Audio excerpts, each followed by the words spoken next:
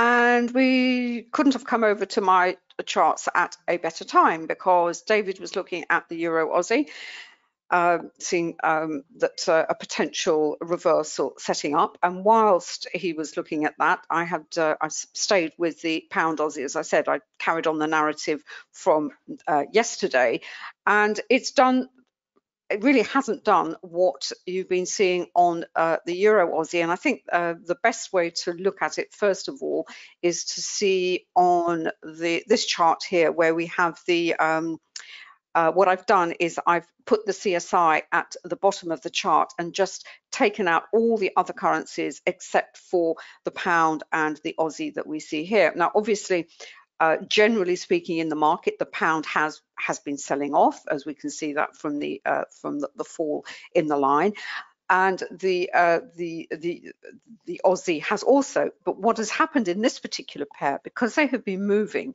in the same direction in this time frame, what that has resulted in is actually a congestion phase. So while the Euro Aussie has been in a trend, you've had divergence in that pair, we haven't got the divergence at the moment for the pound Aussie. And what's interesting is we can see that it's congesting around the R2 level, as we see around 82.55.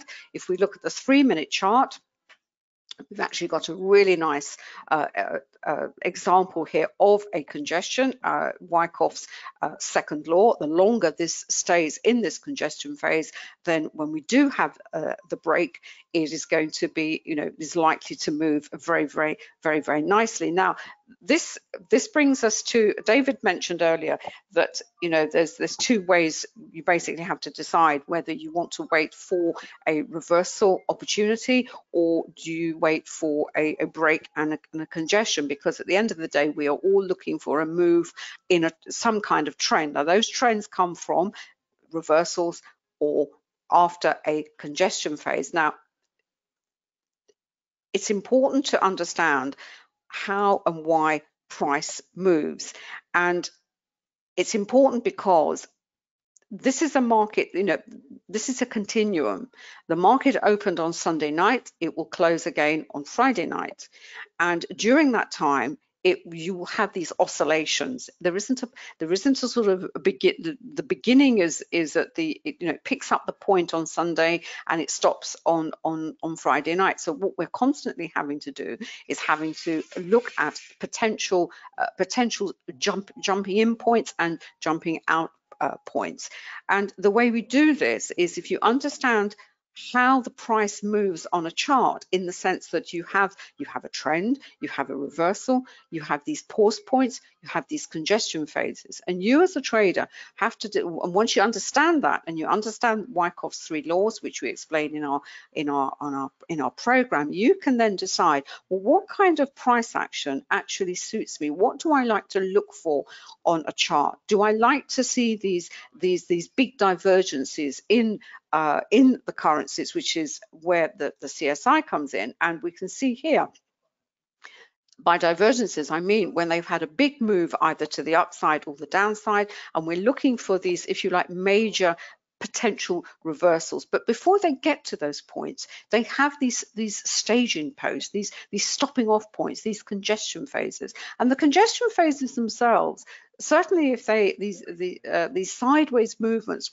especially on the slower timeframes, on the higher timeframes, they can actually produce reversals in faster timeframes. You think about it in the way of a Russian doll. If you look at a Russian doll, you have they're self-similar. So you have a big one, and then you open the dolls up, and they're all identical as you move into the smallest one right at the bottom. And that is what you get with price action. So you may see a congestion phase maybe on a daily chart or a 4-hour chart or even on an hourly chart. But if you're trading down on the 5-minute, the 3-minute, even the 10-minute chart, within that oscillation on the higher time frame will be a reversal opportunity in the faster time frame. Now, the reason I would just want to show the CSI on the hourly, this is great. It's great to see these divergences. We know we've had a big move. You may have missed it. probably asleep, but that doesn't matter. So you know a reversal is potentially setting up. But with this, yesterday was it was a very tricky day yesterday. There were moves, but when the CSI is in this, if you see here, they're all bunched in the middle. It can be very frustrating. So the CSI not only highlights trades, but it also tells you, if you like, the condition of the price action that you are likely to face. And when you see all these lines clustered in the middle like this, there is movement, but it's not going very far. And if they're moving in the same direction, you know, it is patience is required. You may not get a divergence. You may see a lot of congestion, and you know, it will trend, but it will be a trend where there will be a lot of pause points, then it will carry on, and then it will pull back. And those are the sorts of days which can be, as I said, very frustrating. And if you add volatility to that, unexpected volatility, or you know, volatility in reaction to a news release, it can, you know, that can make the frustration even greater. If we look at the 3-minute chart here for the pound Aussie, we are still in this congestion. The move was actually from about 82. Let me just pull up the, go back to my MT5. Where are we here? Pound Aussie. Right, let's have a look here. This morning's move certainly was from about 81, 82, and this is the move higher until we've, you know, to the point where we've had this congestion. This is the Renko. This is set at a fixed 3-pip value.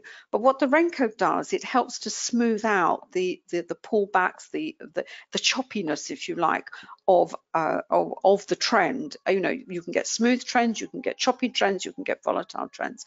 And I always urge traders, by all means, look at multiple time frames, but you must consider putting a non-time based chart into your analysis.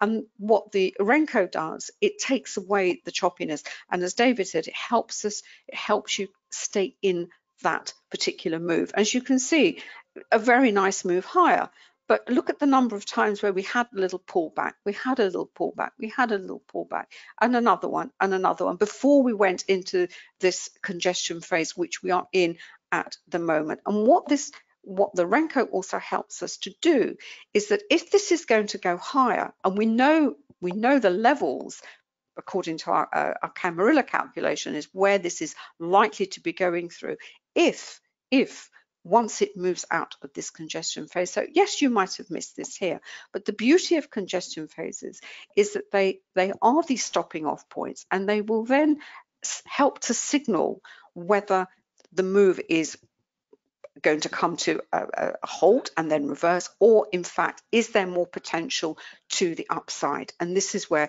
as I said, patience is required. If we go back to the actual levels themselves, it's around the R2. We know if it's going to go further, it's going to go to the R3, and then ultimately this is the key upside level in this particular time frame, which is the R4. We can look at the hourly chart and see, well, how does that correspond? Well, the R1 is at, let me have a look, 82, go back to the 10-minute, 82, we've got 82.77.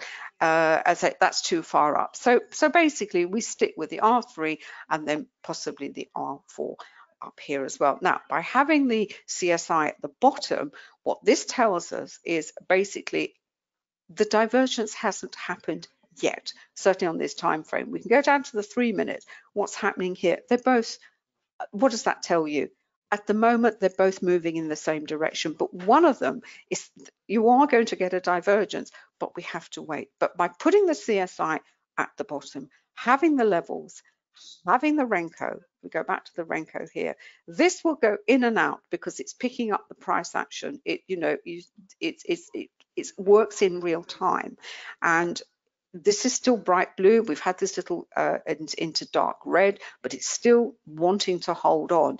But until we see this firm move in one direction or the other, we just have to be patient and wait for the market to decide whether we are going to see one of them, as I said, is it going to be more buying of the British pound and perhaps more selling of the Aussie. Now, even if you see the Aussie down here at the bottom, you say, well, you know, how can it be so oversold? Well, I can assure you it can. It can stay oversold a lot longer than we can imagine. So we need to see some pretty strong buying of the British pound coming in to this pair. The Aussie staying, you know, really not doing very much. You won't get an equal driver. The difference between this pair and what David was showing on the Euro Aussie, there you did have this this, if you like, this equal move, if you like, in the pair, where there's a strong buying in one and strong selling in the other. Now, what that means is, it doesn't mean you can't take, there isn't a potential trade here. What it means is that you have more of an asymmetric move, still perfectly valid. And what you then have to look at is, you know, where is it heading to next? Where is the next stopping off point? And you have to decide whether, because you have more of an asymmetric move, are you going to say, well, you know what, I'm really, you know, I prefer to see a setup where I've got more of a balance in the buying and the selling.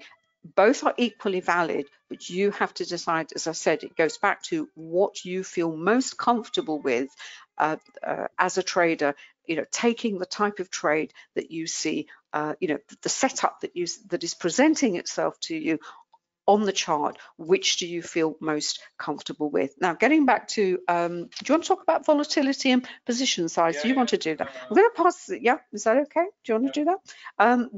David and I talked about, we talk about volatility all the time, and one of the ways that you can handle that is through your position sizes. In other words, if it's a volatile environment, you cut your position sizes down, using position sizes to either re-enter the market or you know, stay out, just manage your position using position sizes. So can I pass that back to you, David? Is that okay? And I'm just carry on and see what happens with the pound Aussie. Is there anything you want to say about this? Or are you happy with that?